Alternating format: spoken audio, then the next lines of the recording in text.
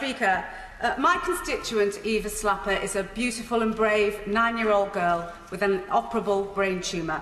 Now, Wrexham has rallied round Unbeatable Eva, but with the only suitable treatment option being offered abroad, the family are struggling to make the travel arrangements.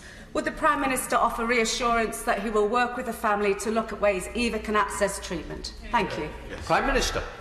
Yes, Mr. Speaker. I thank my honourable friend for her question, and our thoughts are very much with Eva, her family, and we will, of course, look at everything we can do to support her and her travel arrangements.